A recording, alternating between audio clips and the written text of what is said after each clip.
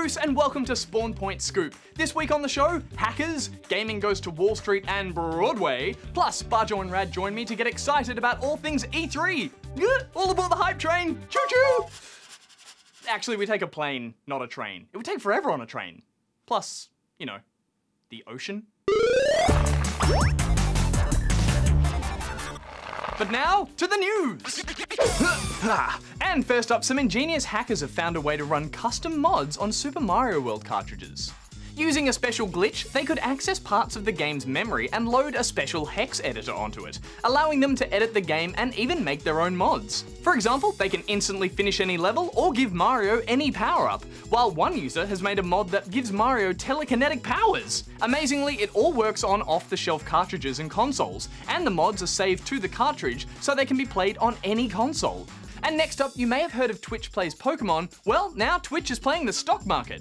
Yes, the popular game streaming service is currently hosting StockStream, which describes itself as the world's first cooperative multiplayer stock market game using real money. It was developed by a man called Mike, who invested $50,000 out of his own pocket for the game. It lets users vote on whether to buy or sell certain stocks, and then every 5 minutes, based on the votes, a trade is made. Buy high, sell low, that's my motto, I think. And finally, the excellent gaming documentary King of Kong, A Fistful of Quarters, is being turned into a stage musical. The 2007 documentary followed the journey of Steve Wiebe and Billy Mitchell as they attempted to beat each other to the highest score in the original arcade version of Donkey Kong. Now the film's director Seth Gordon has revealed it will soon be getting adapted into a song-filled stage show. Will audiences go ape for this Donkey Kong sing-along? Only time will tell. Well, that's the news. Time for a roundtable chat. Bajo, Rad, get in here! Alright guys, heading down to the roundtable on 3, 2, 1, go! Where's Bajo? Come on, Bajo! No, I changed my mind. This is much higher than I thought it was. Oh, you can do it. I believe in you. Yeah, we can't start without you. Okay, fine.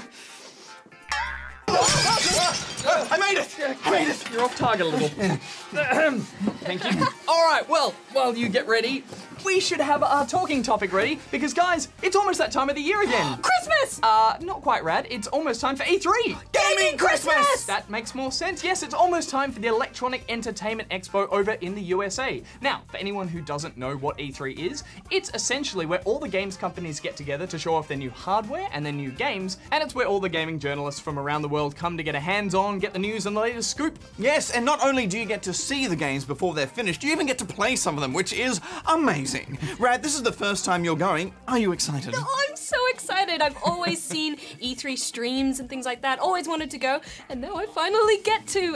But both of you have been before. What should I expect? What should I prepare? Lots and lots of questions. You have to do your research about any games that are coming out and ones you think might be coming out or getting sequels. Learn lots of questions. Yes, and it's also a lot to do in a very short amount of time, so you've got to have a very tight schedule, you've got to know where to be and what to do. Fortunately, I'll be coming along as well to look after you. Actually, you can probably look after me, but there's just heaps to do and a lot to be excited about. So guys, what are the main things you're excited about hopefully seeing this year? Well, definitely the new announcements. You know, there's always big surprises, games you didn't expect, but especially Microsoft are launching a new super version of the Xbox One called the Scorpio, which is going to be the most powerful console ever made. So I'm keen to see what that looks like and how it plays. It's always hardware with you, isn't it? Well, you know, hardware powers the games to make the games run and look better, and it gives developers more opportunity to design new things when they have more hardware. Okay, fair enough. I'm really looking forward to just getting back on the show floor because it's such an amazing area to experience, and you'll find this out. They change it every year. There's just so much to see and do, and there's just a lot of people as well. So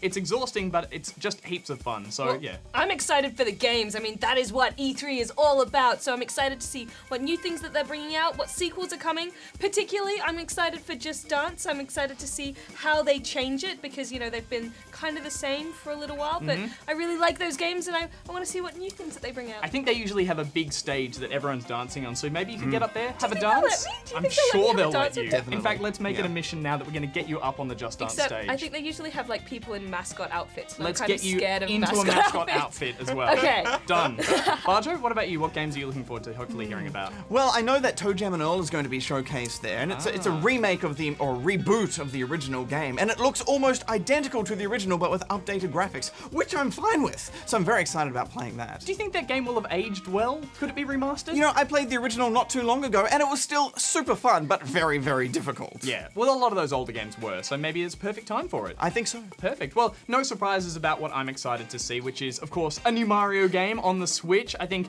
we've all hung out to see a new Mario game. It's been a long time. And the best part, he's got a new hat. Such innovation! Such style! Well, we're expecting that and many more cool announcements at E3 this year. And if that all sounds great, then the coolest part is that you guys can come along with us, because we'll be bringing you a daily report right from E3 all of next week. Yes, and you can catch those on the ABC Me app and on iView. I also heard a rumor that you will be doing some live streaming. Yes, we'll be doing a live stream from one of the big events next Wednesday. Ooh, but more details on that later.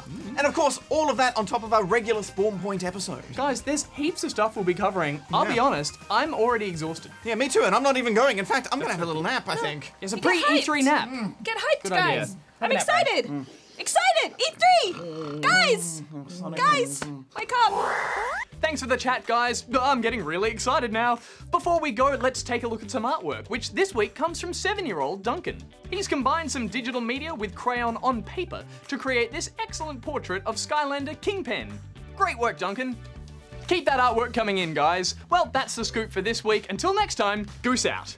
All right, time to pack for E3. Need my suitcase, my pajamas, handheld gaming. Oh, where's my Switch? Red, have you seen my Switch? No?